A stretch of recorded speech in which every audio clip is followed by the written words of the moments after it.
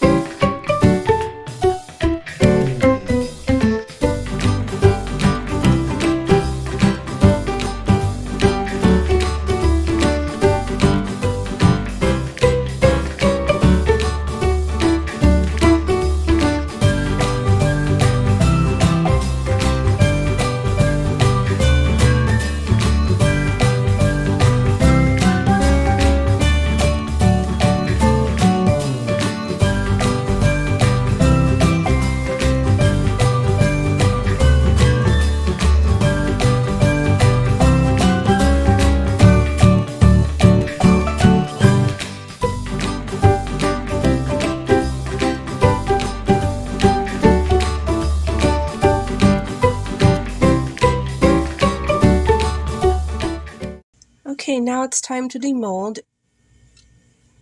It's still a little bit warm from the heating mat, but I think we can go ahead and pull it out.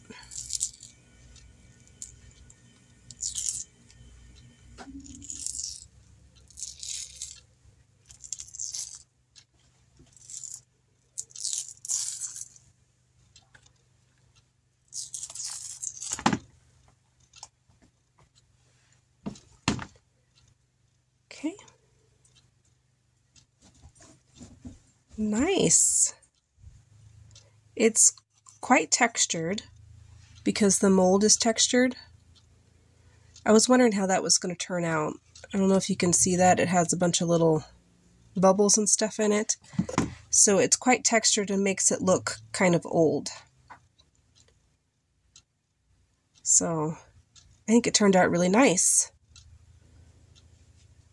My the star here looks a little more like vintagey because I had a hard time getting the mica to stay, because this is more of like a, it's not like a mass market mold. It's more of a mold like you would make out of a mold maker, is what it feels like to me. It feels different than like these mass market molds. So this is what I made with the extra, and these are just little beads. So I'll add these to my stash, and when I decide that I need them, then I'll pull them out. I use these this mold for like the legs on my coffins. So if I make a red coffin, I'll have 4 legs to add to that. But I think it turned out really nice.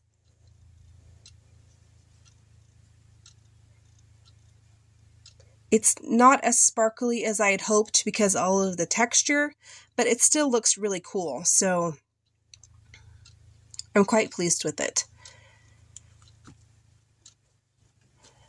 It is, like I said, it is still warm, so I want to make sure that I get it laid down flat. I hope that you guys like this kind of little craft with me tutorial type of video, and I will see you next time. Bye!